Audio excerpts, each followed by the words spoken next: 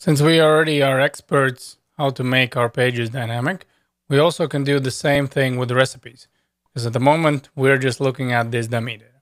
And we know already how we can do that. We first are going to head over to our API. We'll see how this is going to be done. Since we're going to be looking for the search, of course, that would be the difference. And in my case, let's just copy and paste it again. And within the browser, I'm going to replace this with API key. Technically, we wouldn't have to do that, but why don't we do it together the long way? I mean, you don't have to do this, but just to show you what kind of information, again, we're going to be getting. And by the way, again, in the documentation, they say that the search query is optional, meaning if you're just going to omit that, then you're going to get the 30 most popular recipes. And this is exactly what we were looking for. So what we're going to do is we're just going to say, okay, there's going to be the key. But for now, we're just going to leave the query empty. Later on, when we're going to be setting up everything within our search, when we have the recipes in search, that is where we're going to be using the query. But at the moment, we just want the popular recipes. And yeah, these are going to be our recipes. So I already know that this is going to work. And I'm going to copy and paste at the moment the URL that I have. We're going to head over back not to the env development. We don't need that anymore, as well as git ignore. The single recipe is also done. Then the recipe is not going to be needed. And last, we have our recipes. And this is where we're going to be doing all our work up until the end of the project. And first and foremost, I would need to set up in a state the URL that we're going to be using. Because since in this case, we do have this search thing, and we would want to make our Ajax request as we're typing something here in the input, the setup is going to be a little bit different. So we're not just going to use the actual lifecycle method. We're also going to set up our request in a separate function.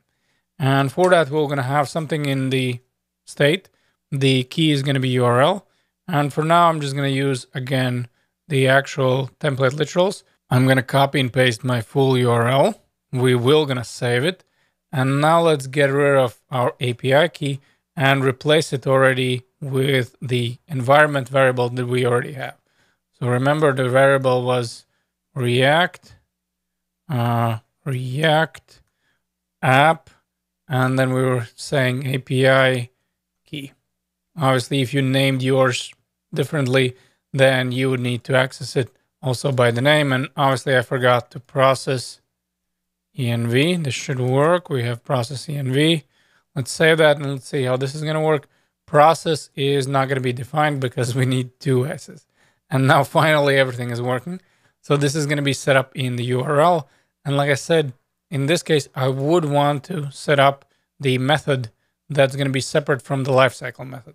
So there will be eventually the lifecycle method that we used already, component, the amount, but at the moment we just can leave it empty because what we're going to do is we're going to call the function that I'm going to be creating right now. And the function name is going to be get recipes. And again, this is going to be async. And we're going to use async await. So let's write get recipes. But as you notice something right now, as you're looking at this function, you see that this is not going to be an arrow function. And remember, all the way back in the beginning, I told you that if we don't have the arrow function, we need to do something because this, the actual context, is not going to be bind to the actual class. Remember, we needed to bind this. Otherwise, it worked with an arrow function, but the regular function was actually creating its own context. And that's the reason why I set up the constructor here. And technically, we could have placed the state in the constructor. It would have worked fine. It does work fine as well right now. So just to show you again, there's multiple ways how we can do that. And what I'm going to do right now is going to be this dot get recipes. That is going to be my method. And then we need to use this dot get recipes. And in this case, we're saying bind because we're going to be binding to this. Otherwise, this is not going to work. And at the moment, I have successfully created a sync get recipes method. And now I'm going to be able to start using the await. Now, a bunch of things are going to be exactly the same. So we're going to say try. Then we're going to be looking for the catch. We're going to also say, you know what? Yeah, I'm going to be catching this, but we're going to have some error. And if you want to console log there, can just do console log, not blob or lob, but let's do error. Now that is going to be console log if we're going to have some error. And we already know that we can get the data or any kind of variable. And for that, we're going to use a wait again. We will going to be waiting for this. Again, we're going to use the fetch API. And in this case, we're not going to be passing the URL from the function. We're going to be passing the variable from the state, since at the moment, the variable is sitting in a state. All right. So let's say this dots state URL. That is where we're going to be looking. And now we also need to run with the JSON. Remember, we needed to use that method. Otherwise, it's not going to work. So let's say const JSON data. And let's write again await. And we're going to say data JSON. And first of all, let's have something like this. And by the way, we also can right away console log it. Let's see how this is going to happen. So JSON data is going to be console log. However, we obviously need to run this method. And the way we run the method within the component did mount, this get recipes. Now we're successfully running this function. And let's see what's going to happen. Well, since I'm already on this page, but I still would want to see on the bigger browser window, why don't we do local 3000? And we'll see within the recipes what kind of response we're getting back. And within the console, we should have the object. And what do you see here? Well, I see the object, the recipes, and that should be exactly the same like we had in our dummy data. The difference obviously would be here we have 30, and then within the dummy data, we had 3. And that's the only thing that is different. And let's say that right now we would want to set up again this dot set state, since we do have the data.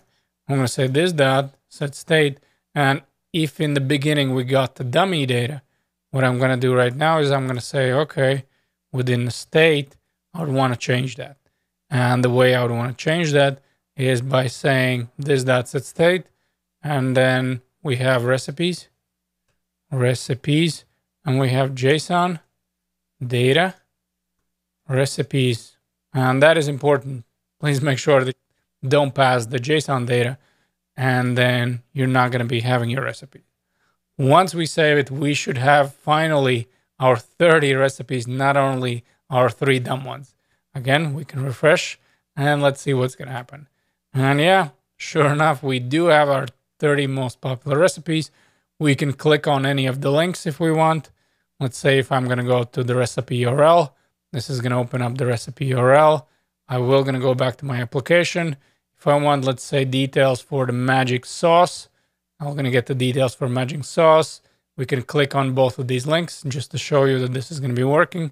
Now this will going to be my link. I can also click on recipe URL. This will going to open up the recipe URL. I can go back to recipe list, and everything is working really well. Everything worked out.